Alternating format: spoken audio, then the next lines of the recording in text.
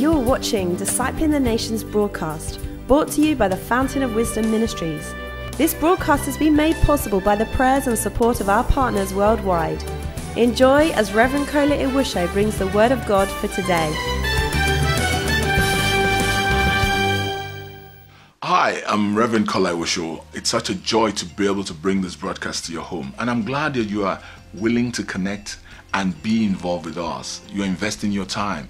The message you're about to listen to is going to bless you. I tell you what, God's word is loaded with His wisdom, with His knowledge, with His grace, and as you partake of this message, I believe your life will never be the same. So I want to prepare your heart and get ready to receive God's unadulterated word that can change things in your life.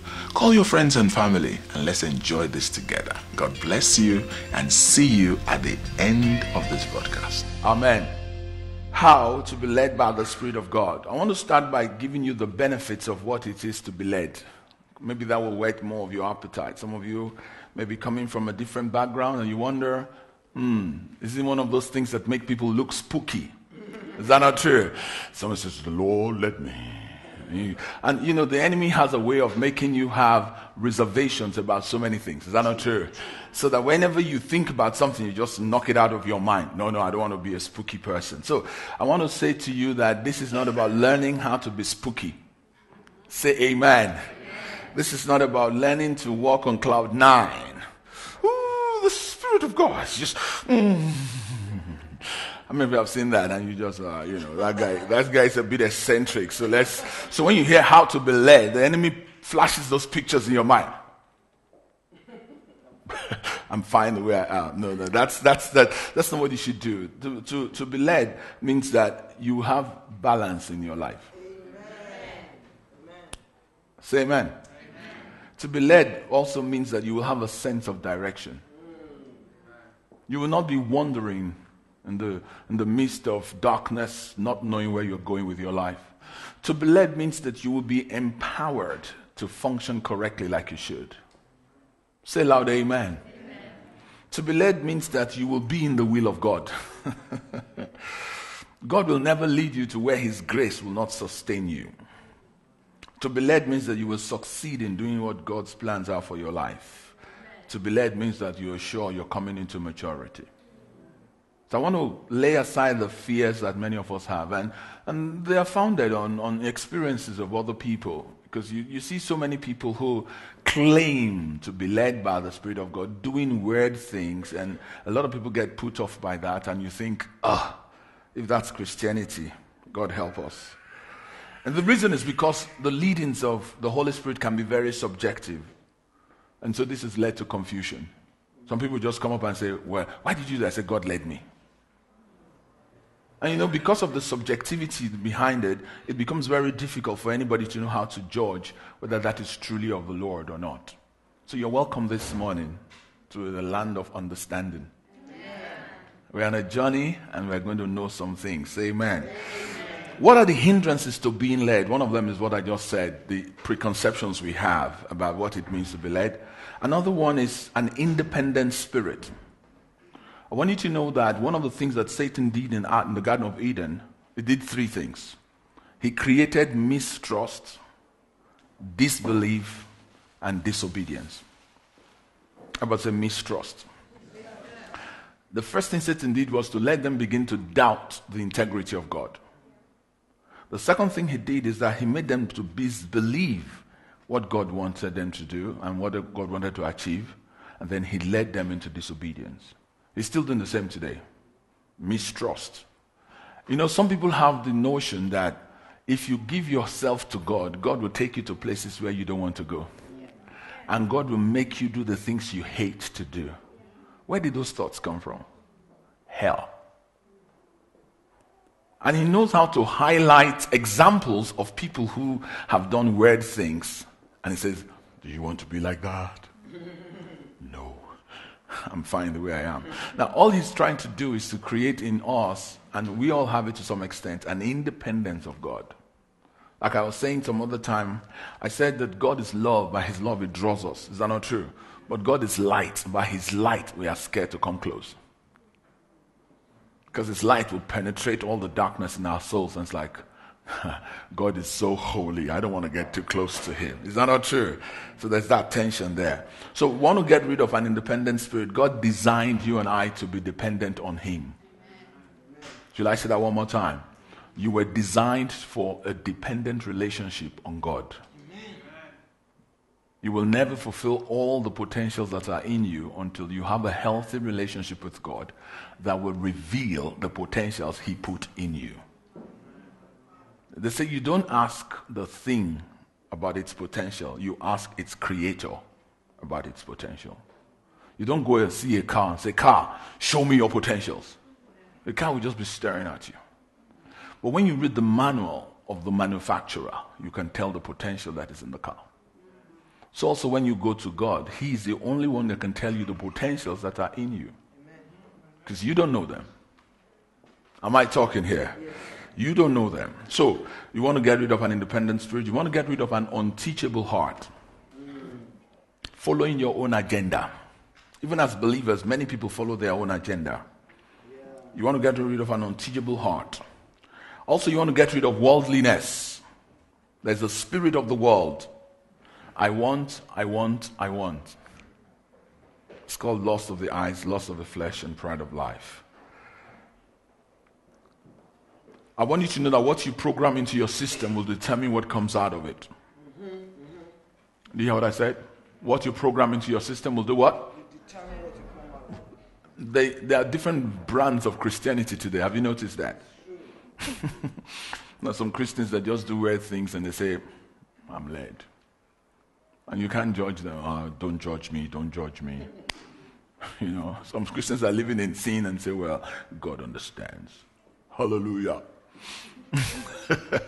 Some wild things are going on around today. But thank God for his word. Amen. So today we're going to allow Jesus to introduce us to the person of the Holy Spirit. Are you ready for him to do that? It starts in John chapter 14. John chapter 14 from verse 15. Jesus himself begins to tell us about this heavenly resource. You know what I call him? A heavenly resource. Amen. When you come in contact with him, he comes in to take you to another dimension of heavenly potentials, divine potentials. Hallelujah. Things that are available because of his presence. Let me also debunk another thing. How many of you feel that there is a day appointed for you to die? You all believe that? And it's based on the scripture that says it's appointed unto men once to die, and after death, judgment. Is that not true? Okay.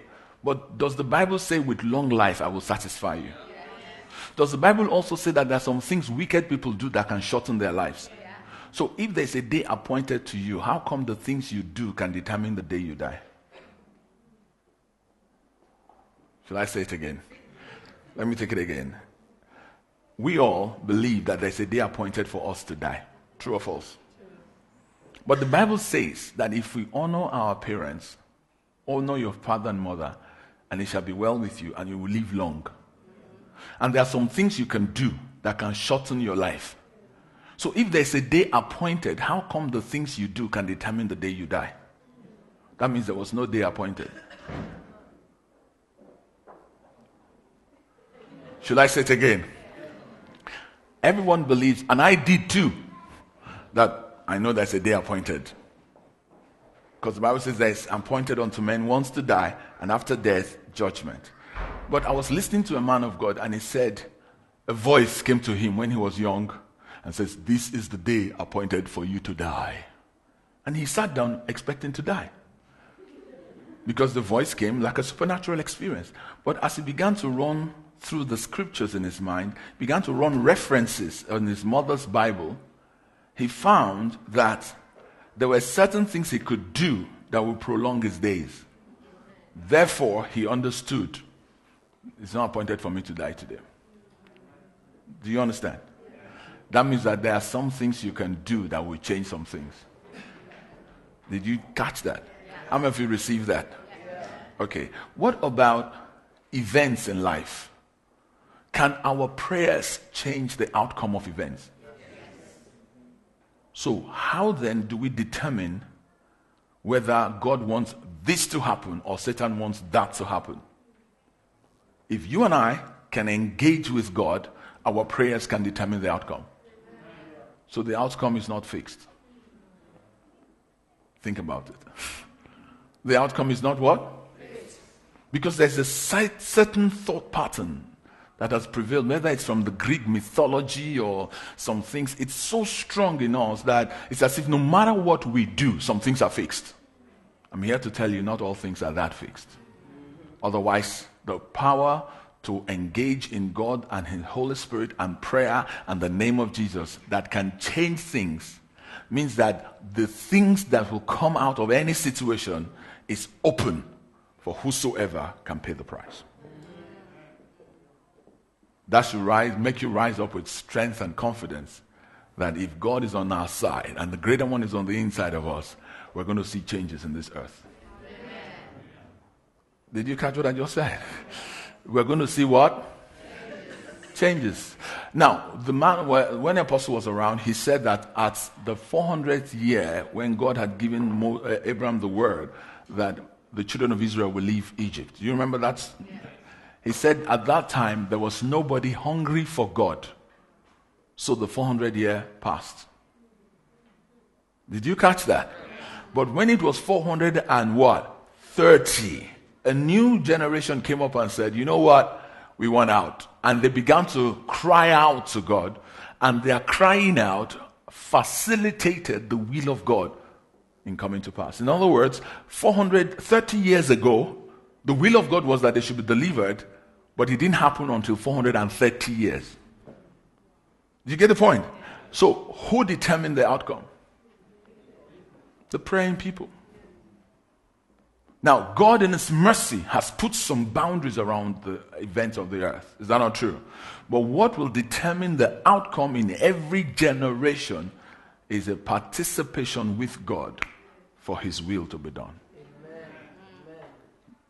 Can you see what knowledge does? It knocks off the limitations that we have put because of the the FATE understanding.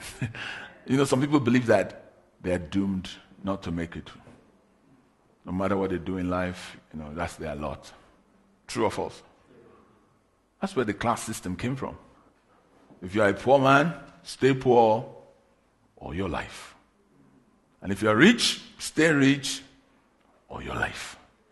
Thank God that in Christ Jesus there is no class system. You can break everything. Okay, so I said that to say that I want to get your attention so we listen closely and stop allowing preconceptions to interpret truth. Say amen. Amen. John 14, verse 15, Jesus begins by saying these words. If you really love me, you will obey my commands. I'm reading from the Amplified Translation. And I will ask the Father, and He will give you another comforter, counselor, helper, intercessor, advocate, strengthener, and standby, that He may remain with you forever. Verse 17 says, the Spirit of truth. Everybody say the Spirit of truth. I like that identity about the Holy Spirit. It's called the Spirit of truth. It says, whom the world cannot receive. So, He's not about to give the Holy Spirit to the world.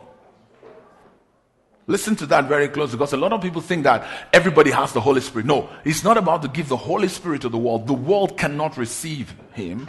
Why? Because it does not see Him or know and recognize Him. But you know and recognize Him, for He lives with you and will be in you. Can I hear an amen?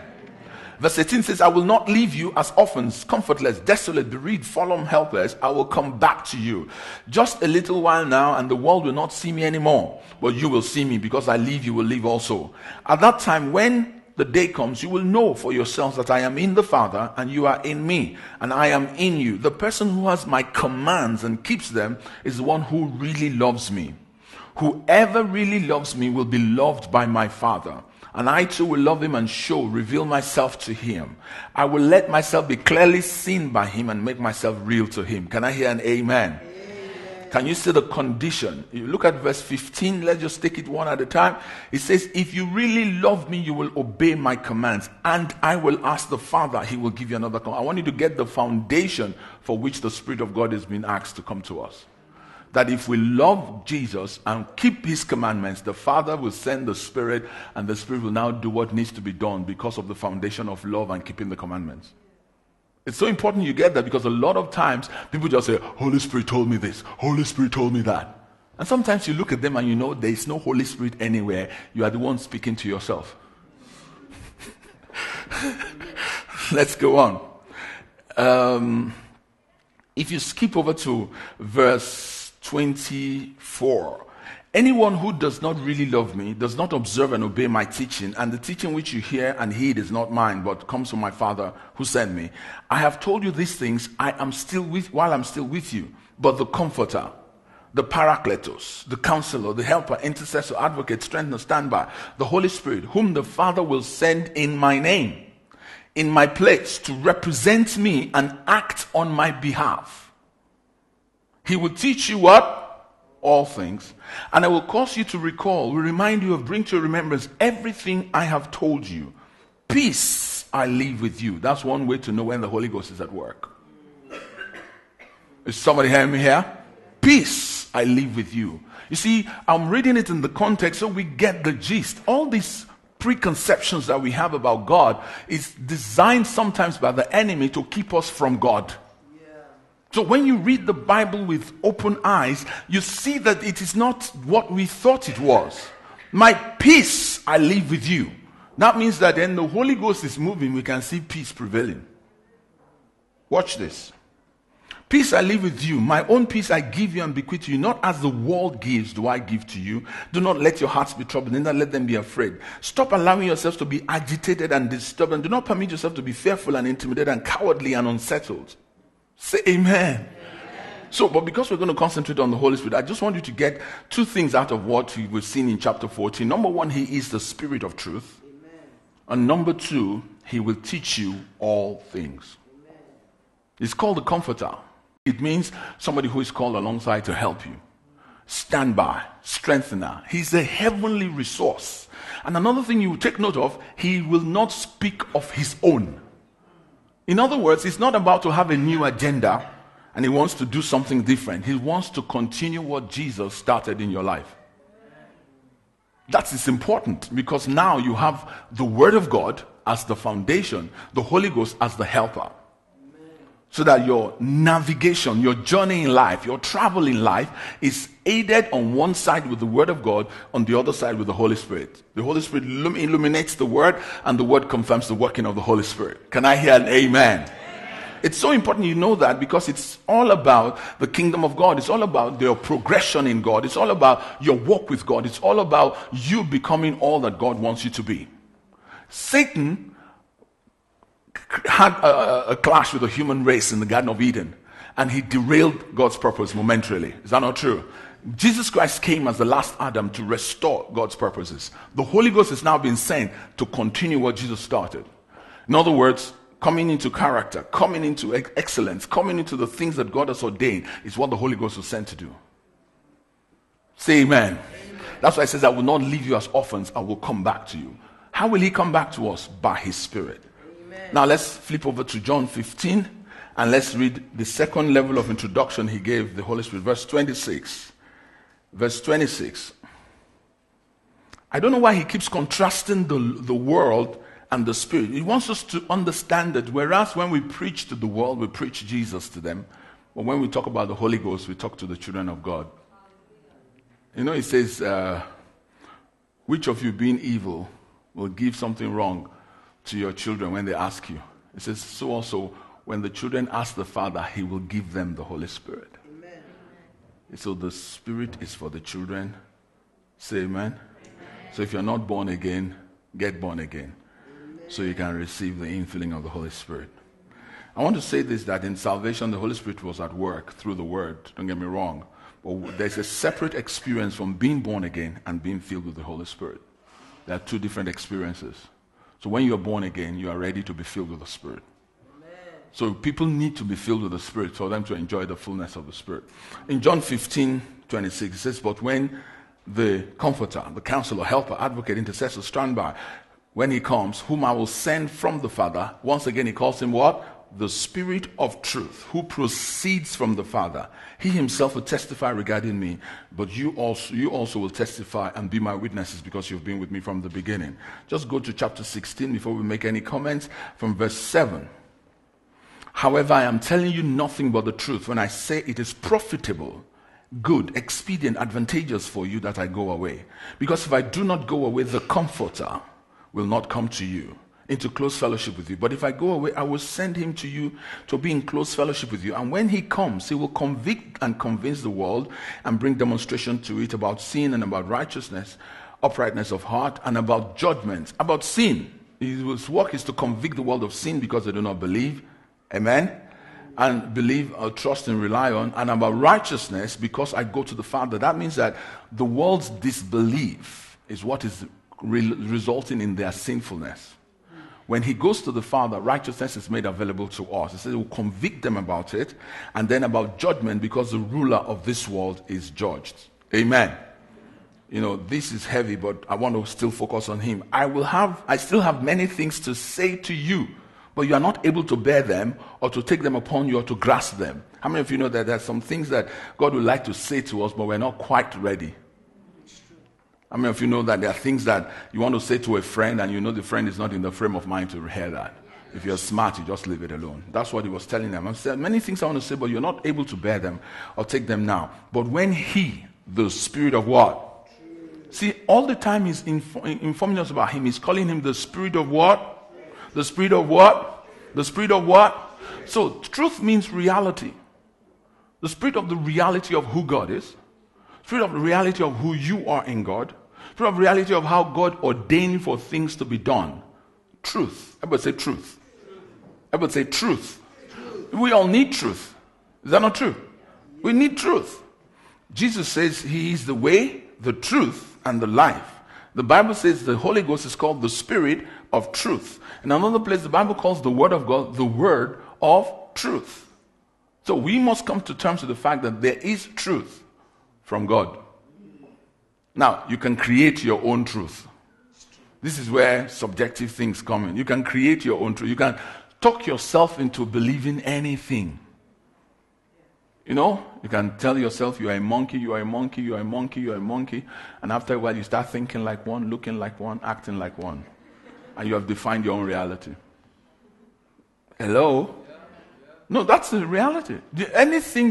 God designed the human race that whatever choice they make, they will accept it as their own reality. So he gives us the opportunity to choose his own reality. Amen. So if we accept his own reality will subdue whatever other reality we have around, and we can embrace his own reality. Am I talking here? So we need to understand that. I still have many things to say, but when he comes, he will guide you into what?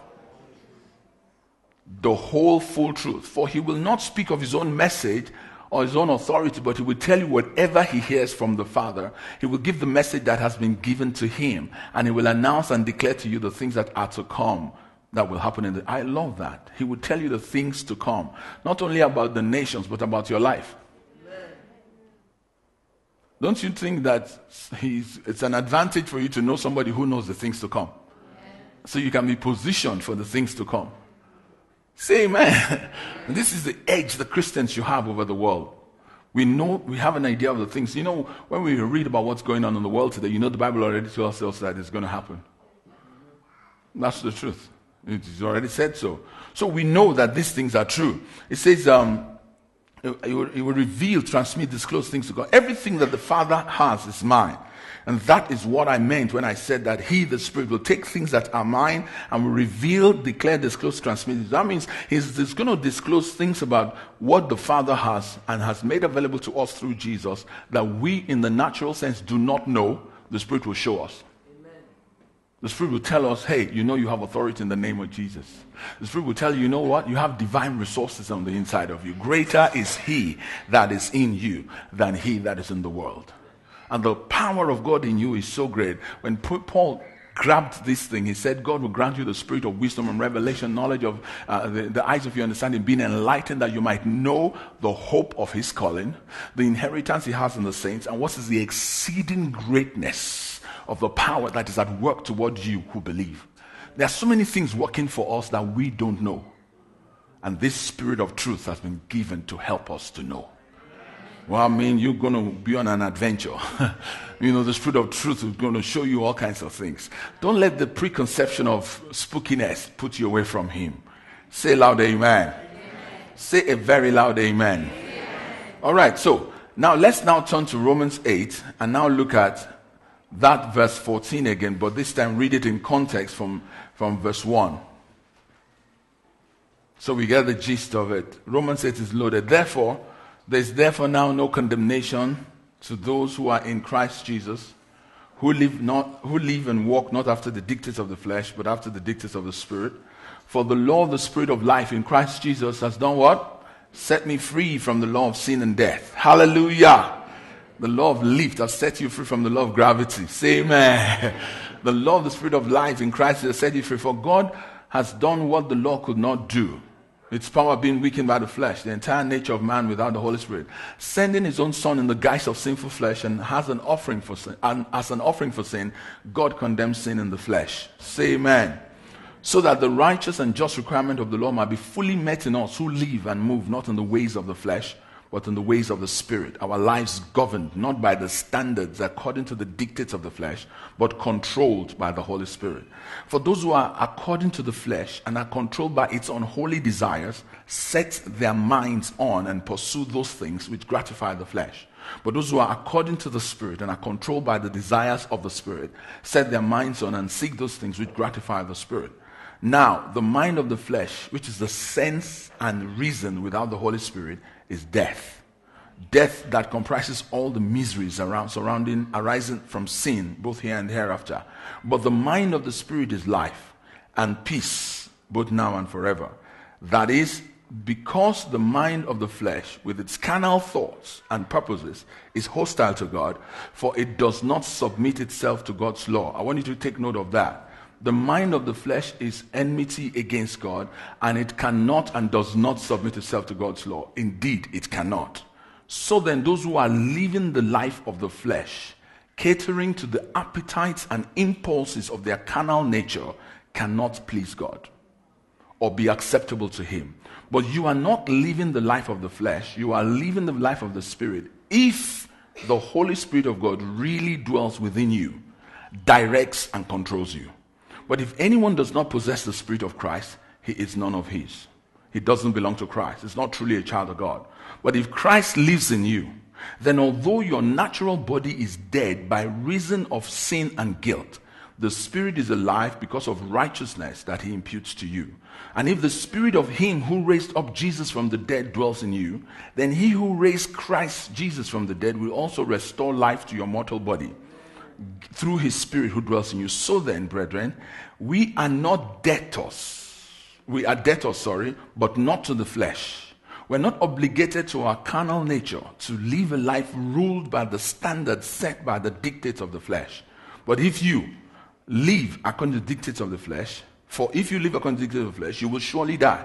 But if through the power of the Holy Spirit you are habitually put into death the evil deeds prompted by the body, you shall really and genuinely live forever. For all who are led by the Spirit of God are the sons of God. Now, can you see the context? Paul was making a discussion from the chapter 1 of Romans. He was giving us the doctrine about salvation, about redemption, and about all of that. And it got to a point, he now began to discuss, as human beings, when we are born again, our spirits have been recreated, but our souls have been trained in sin. You get the gist. And now we have a choice whether to yield to the carnal nature or to yield to the Holy Spirit. Now, what is encouraging us to do is that the more we practice yielding to the Holy Spirit, and the determining factor is the mind. The mind is like the switch. You either switch on carnality or you switch on spirituality. Well, that's all we have for you today, but we hope you've enjoyed this message and have allowed God to truly touch your heart. If you have testimonies or you need prayers or would like to hear more messages, contact us via our website www.fowm.org. See you next time.